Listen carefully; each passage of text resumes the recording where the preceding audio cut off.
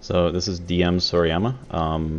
The original map is from Unreal Tournament 99. I have recreated it for Unreal Tournament 2004. Last time I played this level was probably back in 2007. As I noted on a previous tweet, it's 3 floors. The bottom floor has a flat cannon. I have a little signature down here.